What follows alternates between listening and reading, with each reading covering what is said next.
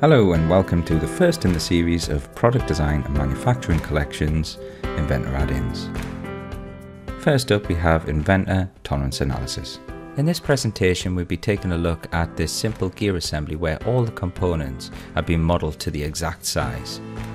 However, we all know that once sent through to production, we could see variations in sizes due to the manufacturing process. We're now going to take a look at our gear component. By specifying a tolerance feature found in the geometric annotation panel, we can specify our tolerance of each face on our gear.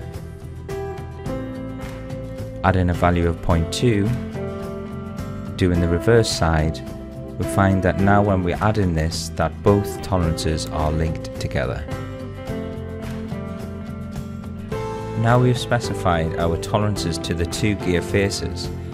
We can add a general annotation dimension from one face to the other, which is a value of 24.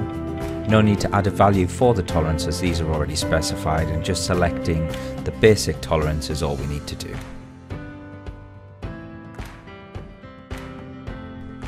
Okay, let's now jump back into the assembly and start our tolerance analysis study.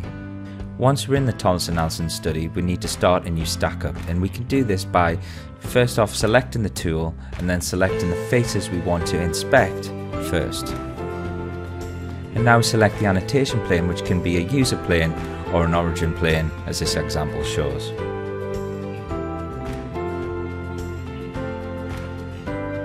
Once we place the dimension, you'll find that one path has been found through all of our components. Now this is based on the constraints that we've used within the assembly. It now goes away and builds up all those dimensions for me. Of course you can select the components manually, but for this example we're just going to use the automatic loop function. Tolerance analysis has taken our 3D annotation information from our model and populated our grid, so we can use this information on our stack up. Now let's specify our upper limit to 0.35 and start interrogating our stack up. I'm going to start by taking a look at the two annotation tolerances we placed earlier in this example. You'll see that we'll have the link symbol, so changing one tolerance will change them both. It's worth mentioning at this stage that we're still working in the worst case scenario.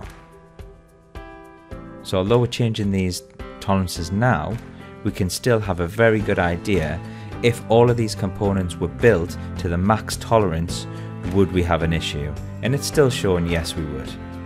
So now let's change the dimensions, upper limit and lower limit.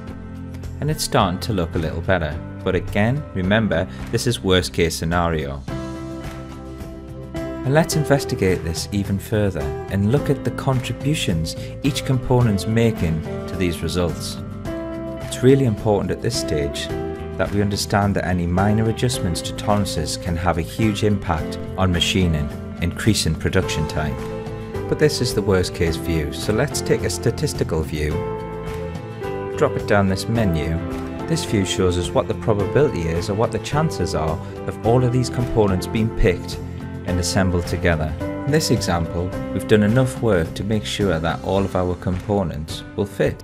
And all what's left is to create a report. So first we take a snapshot, which we can use in the report, hit generate report, save it to a folder, and with the report we have our newly created snapshot, all the tolerances in the stack up that we've created, our dimensions. We can now take our report down to manufacturing and have that meaningful conversation and find out if the tolerances we've added are acceptable for the manufacturing process. I hope you found this brief introduction into Inventor Tolerance Analysis useful. If you do have any questions, please reach out to us and we're happy to help. Tune in next week for the next session on Autodesk Inventor Cam.